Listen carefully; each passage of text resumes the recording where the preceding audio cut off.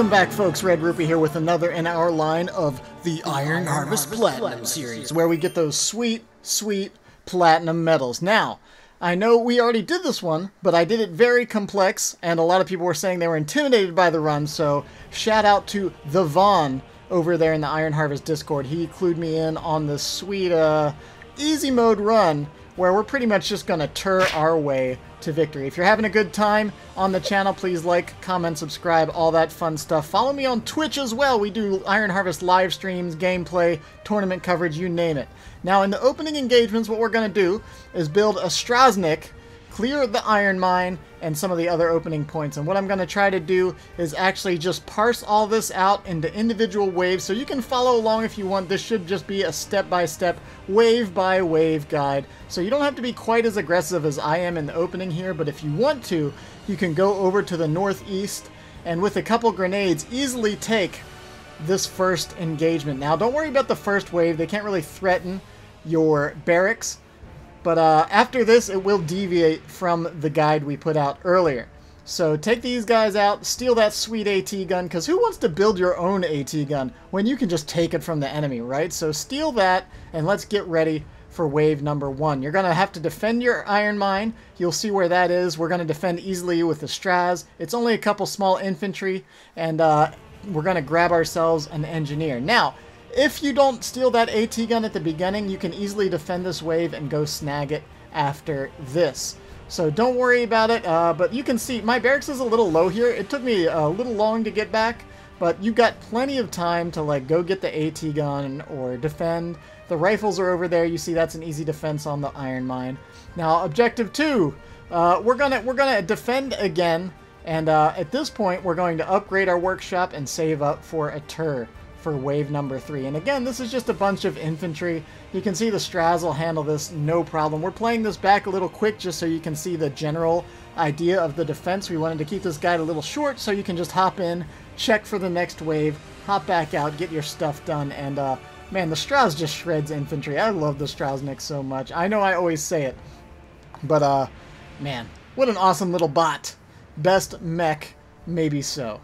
Alright, now, here's a fun little thing you can do. Speaking of Stras shenanigans, you can actually take the southern mine, or I guess rather it's an oil pump, but you can take the whole thing with just the Strasnik. Now the Strasnik, you can see that tree and rock there are actually line of sight blockers. So you have to micro a bit, but you can just keep dodging. See how they're trying to set up the MG gun, and I'm just denying them time and time again. They're trying so hard to shoot at the Strasnik, and I'm just keeping him on the opposite side of the tree. So you can use the Stras to actually take out this whole thing and eventually just decrew the MG, and then you can just send a couple squads down to steal the MG and take the iron mine all on your own. You can grab those extra resources, take the iron mine, get a free MG out of it, because who wants to build extra squads and extra weaponry when, again, you just take it from the enemy? Because the only thing we want to build is turs, because at wave 3, it's tur time. Now that we have our tur, we can start upgrading our points. We can go snag that MG, and all that's down here is some infantry and a Grimbart. So we're just going to get ready for wave 4, smash all this stuff. Anything you haven't been doing, you can, you've got time here. This is a pretty quick wave, so you got plenty of time to run around the map and do what you want for wave 4.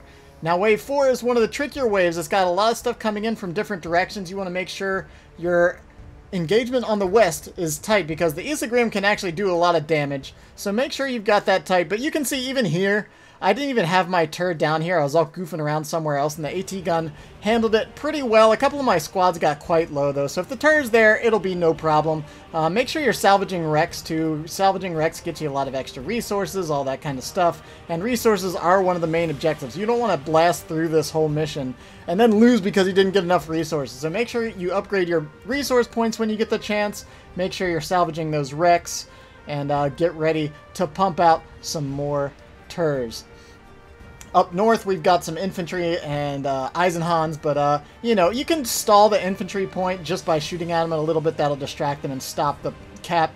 The tur will finish it off, and we're ready for wave 5. Once the second tur comes out, we're going to upgrade our barracks and finish off any research points, keep everything repaired, and send a tur to the enemy base. Now, pretty much from here, once you have 2 turs, it's easy times, man. You can pretty much It's hard to mess up at this point. All you have to really do is make sure you're preserving your squads, and especially with this guide here, you're going to know exactly where everything's coming from, so you can prepare your defenses for every wave, and it's going to be easy. See, this turret can just attack move over here. Meanwhile, you can see the turret's just wrecking the base. No problem. It's time for wave 6. You can A-move this turret and then start focusing on your defense.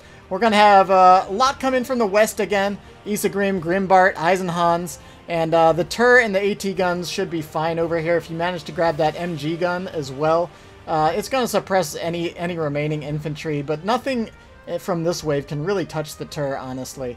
The Eisenhans will contribute a little bit. Just make sure the Eisenhans aren't hitting your setup teams.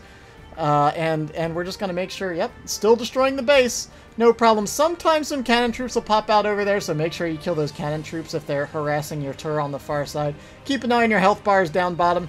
That's really all you have to do. And you can see, yeah, the Eisenhans trying to break my field teams, so make sure your field teams are staying healthy. Everything's elite now, though, already, and we're only halfway through, so without any elite opponents in this matchup, it's gonna be a cakewalk from here. Now, to get an extra third turret out, if you have 3 infantry squads and our setup teams, you can actually hop off the setup teams. That takes you down to 33. Then you go the turret, go back up to 40, hop back on the weapons teams, and weapons teams take 1 pop for whatever reason. I don't know why that's how it works, but you can kind of cheat the system a little bit by hopping off your weapon teams and squeezing out a second turret. You see we're at 42 of 40, and while you're doing all that, the base will be pretty much done. We've got our secondary objective finished, and it's only wave number 6, so we're looking awesome for this run through. Wave 7, you laugh in turret superiority because all that's coming now, infantry and Votan up north, and 1 turret can handle this. You can even, I have the light MGs over here, but I don't know. I keep messing around in these runs and almost losing squads, so you don't have to, don't necessarily follow me, but that's an easy enough squad. The turret can handle that on its own, honestly. And Wave 8's a big one. Wave 8 has stuff coming in from all sides, but you can probably have your 3rd turret up by the middle of this wave. So, I mean, at this point, just keep it rolling. Keep smashing everything. There's turn number 3. You can send it up north. There's not much coming from the north there. And even if you want to at this point, you can start getting wacky with it and push into the upper oil. So, yeah, you can see it's just a bunch of infantry. And you're just... I don't know what to say at this point, honestly. You've got 3 turrets. It should be pretty hard to mess up at this point. So keep rolling with it. Send your turrets around. Enjoy. Enjoy that you don't have to micro too hard, because this is a much easier run than the one we did before. There's 2 big mechs down south, but the 2 turrets, you can send those out there. And if you have 2 grenaders left...